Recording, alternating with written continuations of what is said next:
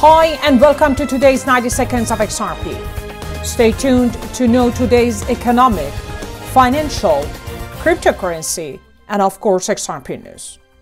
British consumer price inflation fell to 10.1% in March from February's 10.4%.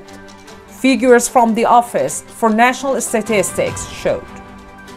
Europe's money market traders are more convinced than they were before the demise of Credit Suiss that the European Central Bank will keep raising interest rates to tackle inflation.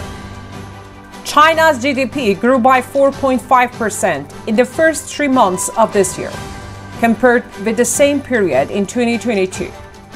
But it still has deep economic problems to overcome. Congress hearing today has paved the way for a strong Torres judgment in favor of Ripple.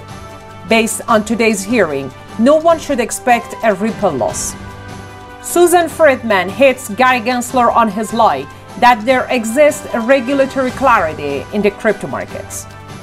Don't forget to subscribe and don't miss my daily 90 seconds of XRP.